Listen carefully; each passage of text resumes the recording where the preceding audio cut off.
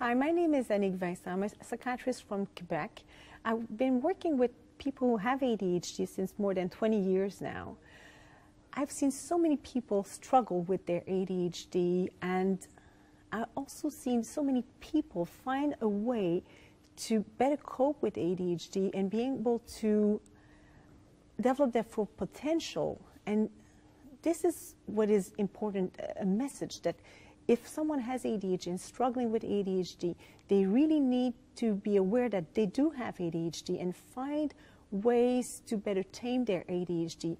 It could be psychosocial intervention, it can be medication, but it makes a huge difference in the life of someone if they are correctly assessed, diagnosed, and treated.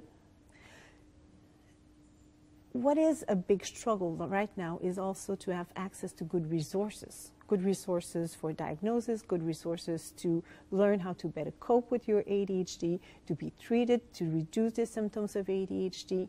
So I dream of a world where in Canada and elsewhere, we would be aware of what ADHD is, what it is not, what can be done to help people who have ADHD, and have the right resource at the right time for those people.